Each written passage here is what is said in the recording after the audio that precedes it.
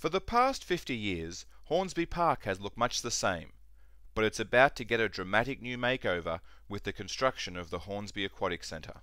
At a recent meeting of the Joint Regional Planning Panel, Hornsby Shire Council's plans for the new development were approved, meaning construction will begin in the near future.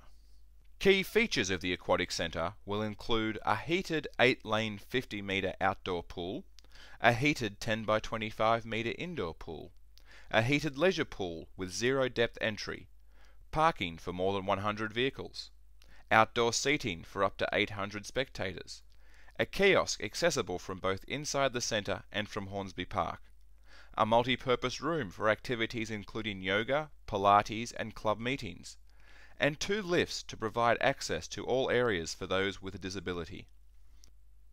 One notable feature of the project will be an interpretive courtyard that will incorporate aspects of the former CWA building, reflecting its history. As Mayor Nick Berman explains, it's just one feature that came about following wide community consultation. After 18 months of consulting widely, right across the community, speaking to thousands of residents, Hornsby Shire Councils now has the approval to press ahead and rebuild what is a very important piece of infrastructure for the Hornsby Shire. Now the plans have been officially approved, the real work of construction can begin. If all goes according to plan, it is hoped that this imagined scene, showing residents from across the Shire enjoying the new facility, will become a reality by the end of next year.